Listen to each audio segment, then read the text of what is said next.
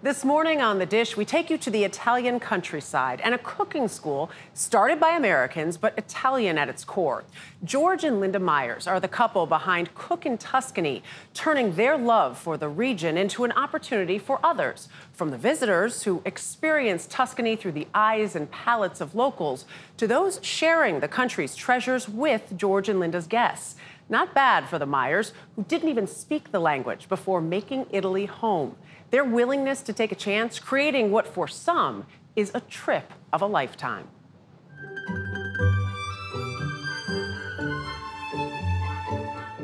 Nestled in the Tuscan countryside is this villa, known as La Chiusa. All of it, put it all in.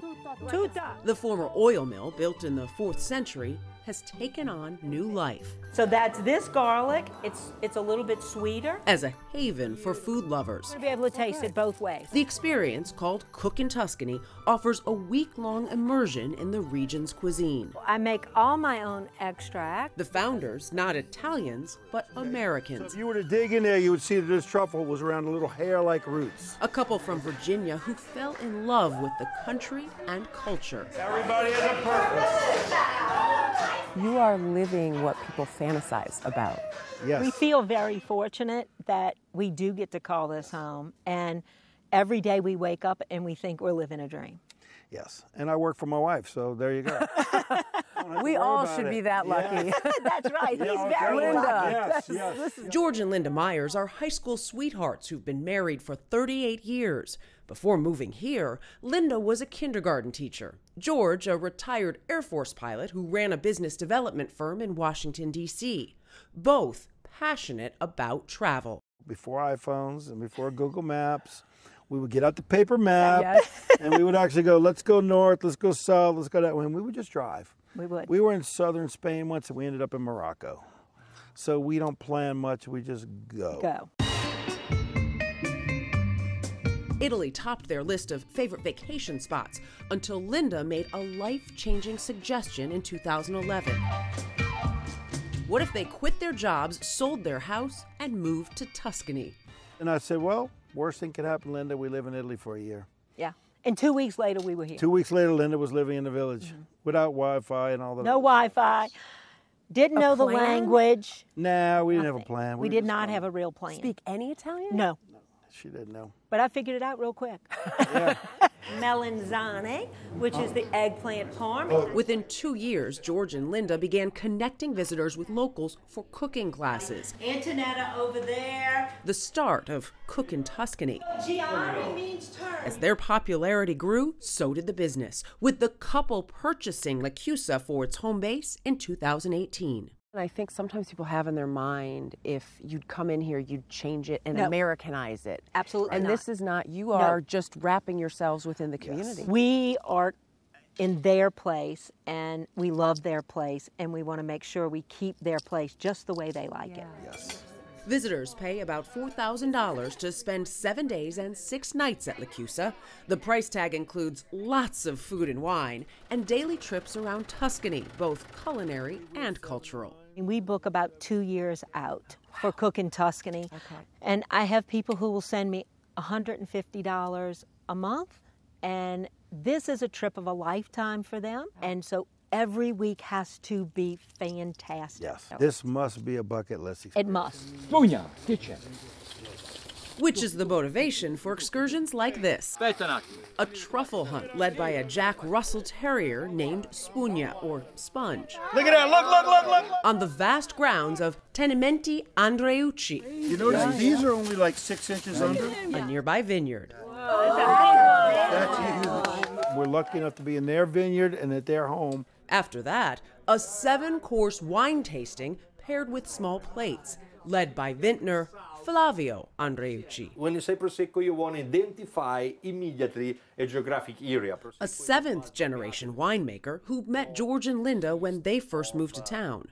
To me, it seems special because they haven't tried to make it American here. Well, honestly, It's not easy, and then surprise us because how fast they learn, honestly, to be really in deep understanding our tradition. So actually they are running a very successful business, and they share their business not only for us, with all the community around us. Back at La Chiusa, one of the week's highlights is some time in the kitchen with Nonna and Tonetta. The palm of your hand. If you want to learn how to make pasta, It's a Nonna. it's the Nonna. Definitely. Yeah. They've been doing it since they were 4. We laugh sometimes because measurements are different. You know, they believe in like pour in the bag of flour, pour in a coffee cup of water. Right. There is now. Yeah. But every time theirs comes out perfect. And we try to tell our people, like, wait till Wednesday. You're really going to start feeling it, and you will know how to do it. And that's when you're going to know the consistency. That's when you're going to know. An intuition developed while guests help create the very meals they eat, as I discovered firsthand with this typical Tuesday lunch. Among the 6 courses, melanzane, a fried eggplant, which we started our cooking lesson with hours earlier. Pollo nonna, a roasted chicken. Peachy, hand-rolled by our cooking class, and salsa aglione. Tuscan biscotti, which is cantucci, traditionally made with almonds. And panna cotta. To me and to George, there's nothing better than when we gather everybody and we sit around the table and we get to know our guest, and they invite us to their homes and we get to do that. And to me, it's just an amazing experience. Yeah. It's the La Chiusa community, which George and Linda have cultivated. One New Jersey native, Teresa Paterno, embraced on one of her first trips since losing her husband to a heart attack. You're traveling alone, but it doesn't feel like, from watching, that you feel alone here. Absolutely not. From the very beginning, I felt like I was at home. And seeing George and Linda's success has also served up some inspiration. I want to own a bed and breakfast. It's been a dream of mine and my late husband's for a very long time. So being here has given me the confidence to pursue that in a greater way. Wow. I'm a baker, so I'm like, I could do this. They did it. I could do this. And they give you the courage to say that to yourself. Right. I call myself and George life changers because we literally changed our life. And we changed the path, and we changed it in a positive direction. It doesn't mean selling everything and moving to an island. No. There's little steps. What are you doing? Absolutely. Everybody can get there. It feels like somebody who comes here for a week gets a little of that, maybe. They do. And I really try to encourage that in people, like, don't put yourself in that little space. Open it up. You don't have to move to Italy. You might just want to take an art class in your hometown, and that's okay. Right. Yeah. But do what makes you happy. Food and wine make me happy. The wine is from Tenementi Andreucci for you guys. So while you're enjoying, I'll tell you this, Teresa, who we meet in the piece, since we shot, she now is partnered with a couple bed and breakfasts in New Jersey. She's a baker, and she is sort of on that path to trying to find her happiness as well. George and Linda are infectious in their joy and happiness. I had the best time. Let's book for 2 years from now. Let's go. Lemon, we've got a lemon chocolate. We didn't make any of these. Doesn't matter. We got It's some delicious. biscotti, but yes, It's it doesn't delicious. matter. Enjoy it. The Dish is sponsored by Oceana Cruises. Your world, your way.